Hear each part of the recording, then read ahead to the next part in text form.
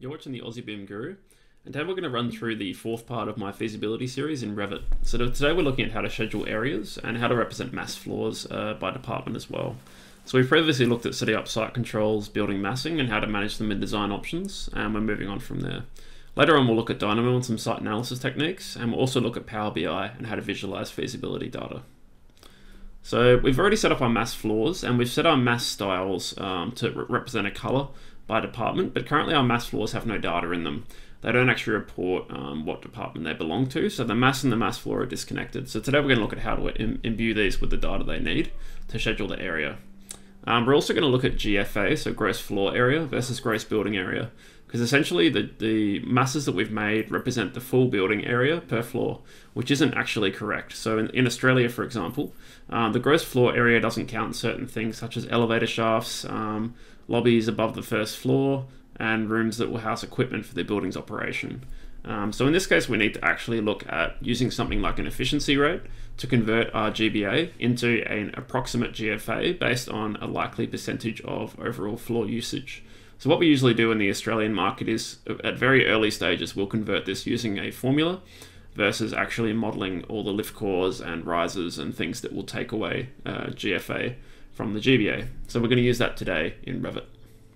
So the workflow is we're going to set up what's called some floor keys using a key schedule in Revit to establish these floor types and control some of the data such as the associated efficiency rates.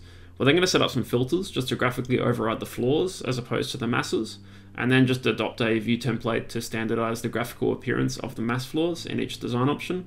And then we're going to build some schedules to convert our GBA to GFA and also look at our percentage of overall GFA per department type, such as commercial or residential, in order to analyze our options against each other.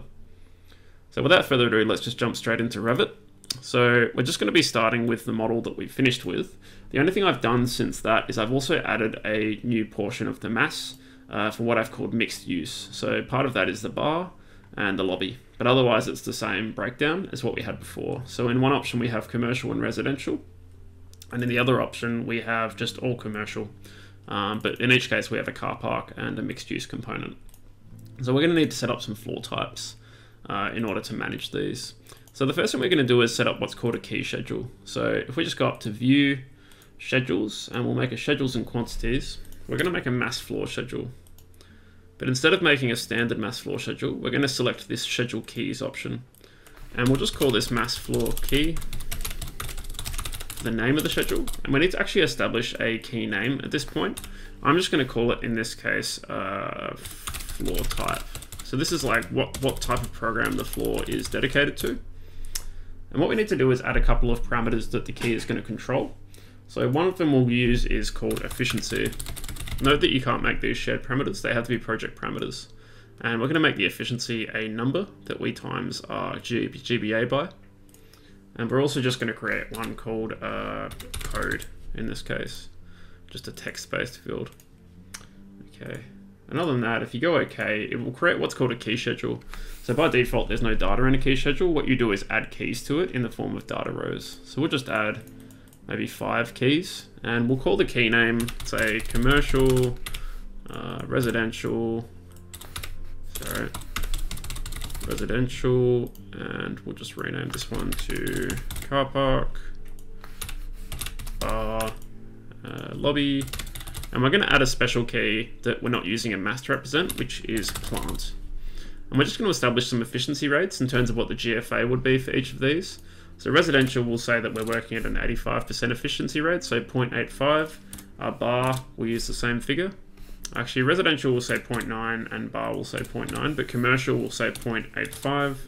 Car park will say 0.1, just because there might be a little bit of GFA in the car park, such as car parks not dedicated to council parking.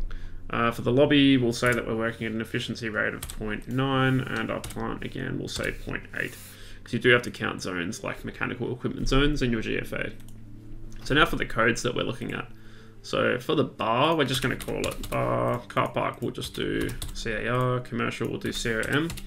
And the only reason that we have these is because we need to still filter these parameters to change the colors of our actual floors themselves, because you can't filter by a schedule key, but you can schedule by a parameter the key controls.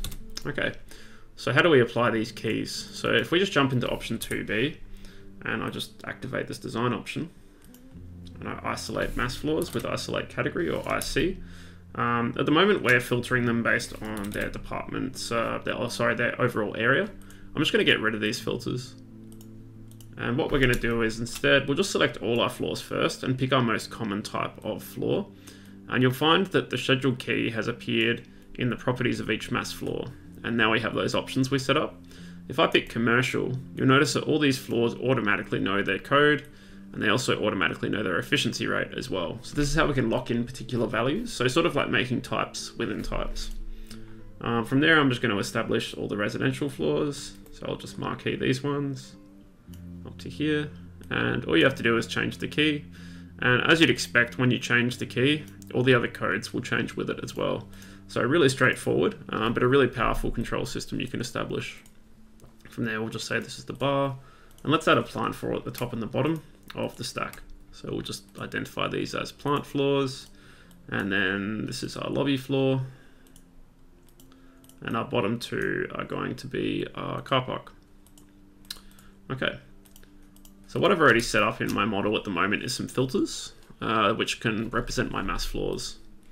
So if I just jump in here, I've made a couple called bar, car park, commercial, lobby, and essentially they're going to look for one of the schedule key parameters. So notice that my floor type parameter isn't present.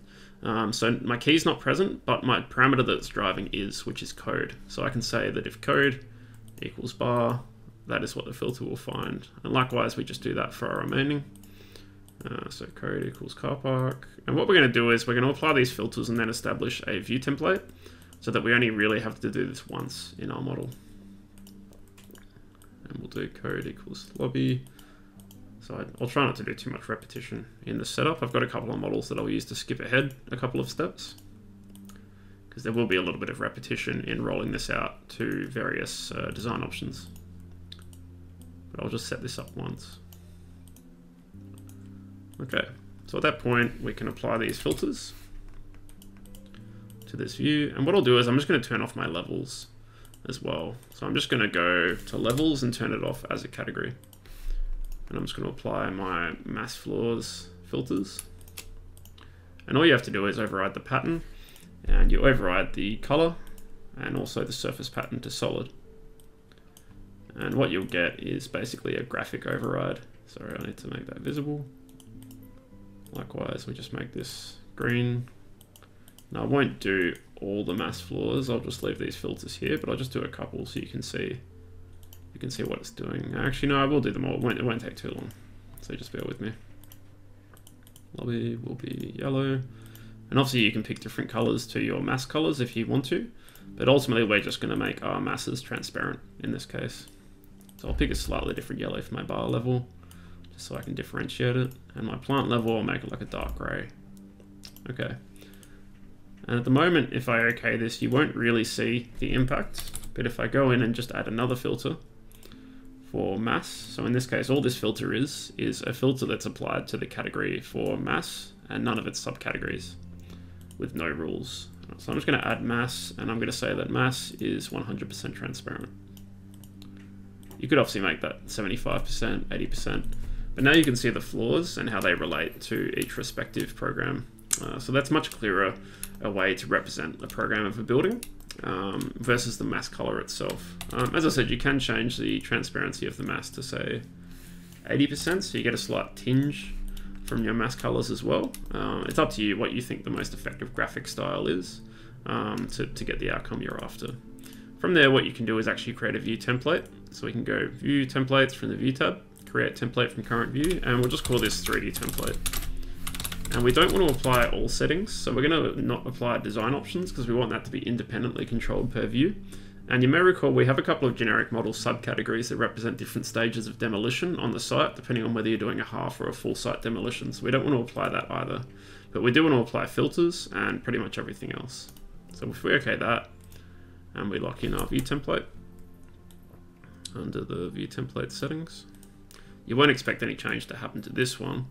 But if we went to another option, for example, such as 2C, and we really quickly just reapply our mass floor subcategories by schedule key, which I'll do now, just to show you how quick it is. So usually I pick the predominant category first, and then I pick the unique floors after that, and I override them to their actual. So obviously there's no change occurring yet, because we haven't set our mass floor style, and we haven't set our template either. If I just pick my 2 car park levels, and then we'll be good to go. Okay, so nothing's happened yet. However, if I apply that view template, we'll expect those filters to take effect. Great, and that's how easy it is to standardize a visual style across all your design options, and also get schedule keys. And there you go, so I can just make those transparent as well. And that's how we can get a more consistent graphic outcome. I can halftone the surrounds as well, so you can see through it. And there you go, you get a bit of consistency between all your respective options. And there we go. What I'm going to do is just jump ahead one step, because now we're actually going to schedule these outcomes. So we're just going to open up one that I've templated but not scheduled. Okay, so we've got a whole bunch of options now that are all consistently set up. So what we need to do now is actually schedule these outcomes. So we did have an original mass floor schedule that we were working with, but we need to expand this to have more information. So we're just going to override the format of our floor area, and we're going to call that GBA, our gross building area. What we need to do with that now is introduce a couple of variables into our schedule. The first one is the efficiency rate, because we need to call on this in a formula, but we're going to go to formatting and just make it a hidden field so the user doesn't see it. And we're going to have another calculated field right after GBA. And the formula for this, as you might be able to guess, is going to be for GFA. And it's the GBA times the efficiency. So it'll be the floor area asterisk efficiency. And what we'll expect out of this is our GBA and our GFA. So I'll just move that up. What I might do is just temporarily turn on one of my design options. So I'll just say that we're looking at the commercial residential profile for the half site. So what I'll also do is just turn off my FSR for the full side of the site. So I'll make that hidden, and I'll just rename this to FSR. Okay, so now we have our floor, its GBA, its GFA, and also its FSR. I just need to change the floor key for the plants. I think I made that one 0 by accident. I need to make that 0.08. Oh, sorry, 0.8. Okay. You can see that conversion occurring upon those two numbers now. The only thing we need to do now is actually change our FSR formula in order to relate to the GFA instead of the GBA. So all we do is just replace this with the GFA field so that we're getting our true and correct FSR. And you can see that's now reduced to suit. What you could also do with this table is you can add the floor type instead. So we'll just add that just after level. And let's make level a hidden field. And we'll sort by level, but what we'll do is make it a header, and we'll add a blank line after each level, and then we'll sort by floor type. And we'll turn off itemize so that all our floor types group together. And essentially we end up with row items. So if you had more than one program mass on a floor, they'd group underneath this level header. So that's much easier to control and visualize each respective level, but while still getting your totals at the bottom. Note that our GFA isn't totaling, so to do that we go to Format, GFA, and we say Calculate Totals. And now we see our GBA, our GFA, and our FSR total. And obviously you can just toggle between design options to see different outcomes. So it's really easy to keep track of these figures, and now you can more accurately test against your maximum FSR allowed on your site. So much easier. What we can also do from there as well is we can make a different sort of schedule. So we'll make a new one, and we're just going to make a mass floor schedule. So what we want to do is find out the percentage of each type of zone in the building, how much GBA it's contributing to the building, and how much GFA it's contributing as well. So we're going to sort by floor type, and we'll also add floor area, and we'll add efficiency, and then we'll use a calculated field to generate the GFA again. So you can make these as many times as you need. So we'll just do floor area times efficiency. Okay. Make it area based. And then if we go to formatting and we tell our floor area to calculate total and our GFA to calculate total, and make our efficiency a hidden field, and go to sorting and we sort by floor type instead of level, and we turn off itemize and we put totals at the bottom. we should get something that will look a little bit like, I'll just set my option, it will look a little bit like this. There. And now we can see how much floor area each respective department of the building is contributing overall. We can also get a percentage of each respective area if we need. So we just make a new calculated field and we say that we want a percentage. And we'll just call the field percentage. So we could say percentage of GFA by grand total. And now we can see what percentage each of those departments is making up of the overall design option. If you were going to make these more permanent schedules, you could actually make like copies of these schedules, or you could just toggle between your design option, your active design option, if you're just analyzing them on the go. So what I could do is actually free up my design option settings. And instead of locking it down, I can actually just toggle them here. And I can really quickly just analyze each respective option and compare the respective numbers between them. So yeah, quite simple. So really what we've done there is just established an area scheduling format that we can move forward with in our massing study. And we can take this into Power BI in a later series. So we'll just save this, and that's pretty much all for today. So hopefully that all makes sense and it lets you schedule your GFA with a bit more confidence. Obviously the efficiency rates are up to you and your company or your standard, because really what I've done there is set some rates as per what I deem as the likely conversion between GBA to GFA. So it depends from company to company what they expect it should be. But I know usually about 85% is a good conversion number for most floors where you know that the only thing that's going to be taking out area is services, stairs and lifts. Just depends on your standard. Yeah, that's all for today. So in the next part we're going to be looking at how to set up some shadow diagram studies to put on a sheet and present to your client or to whoever you're sending your drawings to. So hopefully you'll join me for that one. So thanks for watching today. If you're not already following and subscribing, feel free to do so, and leave any comments or feedback down below. Always happy to hear, and hopefully I'll see you in the next video. Thanks, take care, bye.